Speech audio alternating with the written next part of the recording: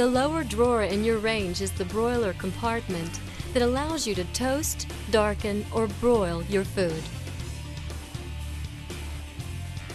You may change the distance of the food from the heat source by positioning the broiler pan and grid on one of the 3 shelf positions in the broiler compartment.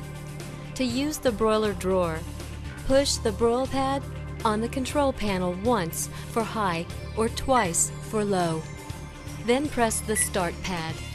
When you have finished, press clear off. Use cookware that can withstand high temperatures. Do not use any type of plastic cookware in your broiler. Do not put water or liquids in the broiler drawer. Refer to the Use and Care Manual for more information on the use of your broiler drawer.